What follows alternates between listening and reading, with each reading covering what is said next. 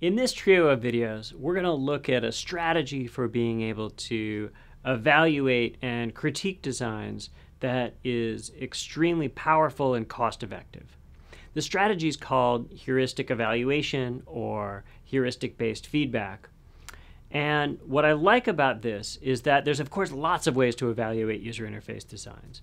You can evaluate them empirically. You can use formal models. You can have automated software measures. And what we're going to talk about here is being able to use expertise and heuristic feedback to be able to critique designs. One reason that I like heuristic evaluation so much is that you can use these heuristics to talk about designs throughout the entire design process. So you don't need to wait until you've built software. You can do this very early on with a paper prototype. As you're starting to build things, you can give these heuristics to users so they have the vocabulary to talk about what's effective. You can give it to your manager. Everybody on the design team can use these heuristics. You can also use these before redesigning. So after you've released software and you're thinking about making a new version, heuristic evaluation is great as a way of going through the post-mortem of what you might want to do next. These heuristics were originally developed by Jacob Nielsen around 1990. And what they've been used most commonly for is you get a couple of people together who walk through a user interface and they look for instances of design that violate the 10 heuristics we'll walk through in these sections. Then you can get together, sync up about what you found, and decide which are the most important to go forward with from there. The 10 heuristics that we're going to look at in these videos cover a wide swath of different user interface features, and I think will give you a useful vocabulary. The last thing to say before we dive in is that there's nothing magic in particular about this set of 10. I've revised them based on my own experience from the original ones that Jacob Nielsen came up with. And if you have a different kind of software than the kind of things that Jacob or I had in mind, you can add, remove, or change these heuristics to suit your needs. But here's a launching point for being able to do effective user interface critique, are 10 heuristics for good design. We'll cover them in 3 groups: helping users understand your interface, helping users act, and providing feedback about what the system's done.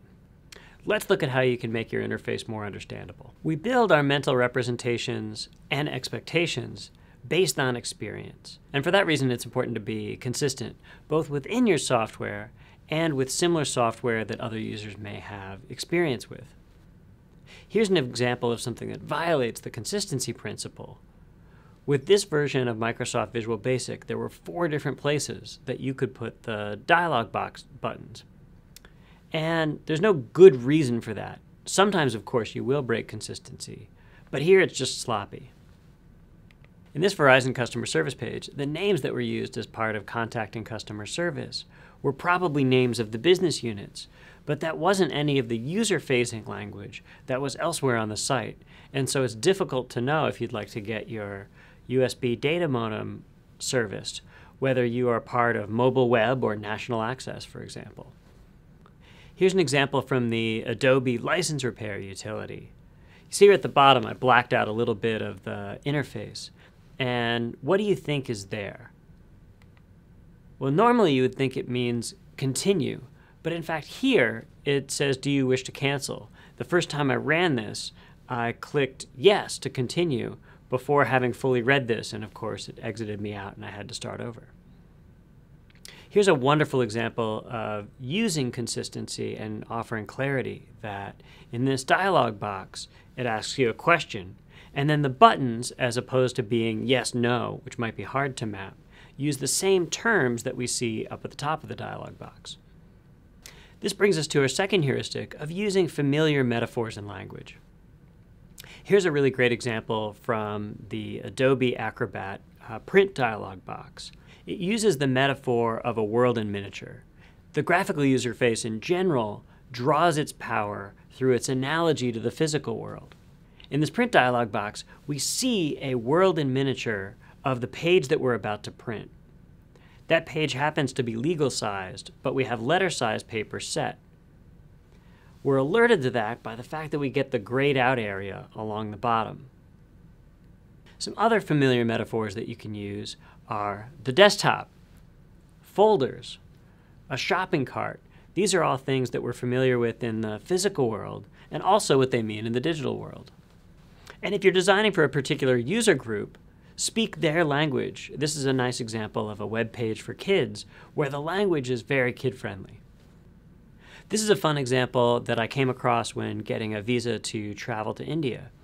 The Visa web application lists more than 50 states in the US, and it distinguishes in particular Southern California and Northern California.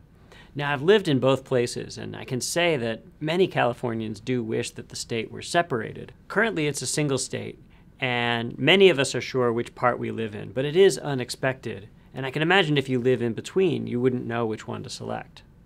Nor should you need to. In fact, in many cases, a state drop-down should be obviated by the zip code. And that kind of streamlining is our next heuristic, to have clean, functional design.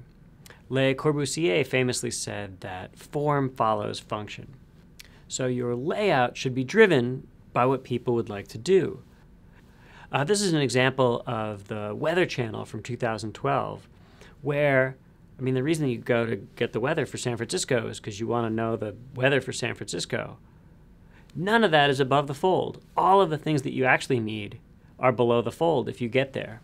Here's an amazing example, which is so remarkable, it's so bad that I think it's actually pretty good, but probably not quite what you want. This is a car rental place where there's all sorts of crazy going on. This is an extreme example, of course, but if you're not careful, there can be a lot of different things going on, and users won't be able to focus on what they care about. A more mundane example of not dealing with the signal-to-noise ratio is this Google form I encountered in 2010. Here there's a lot of these old web boxes around all of the cells. Of course, that's all chart junk. What you really want to see is the content of the form itself. Get rid of those extra lines. And lastly, it can be a really strong impulse in organizations to be able to add value to whatever you're doing. Sometimes that takes away from the core user needs. For example, on this student loan website, what you want to be able to do is find your loan balance, pay your loan, make sure your address is up to date, all of that kind of stuff. Somebody thought it'd be a good idea to add widgets, but nobody spends that much time on their student loan website, and what kind of widget would you add anyhow? So this wraps up our heuristics on helping users understand your interface. The next session will cover heuristics related to action.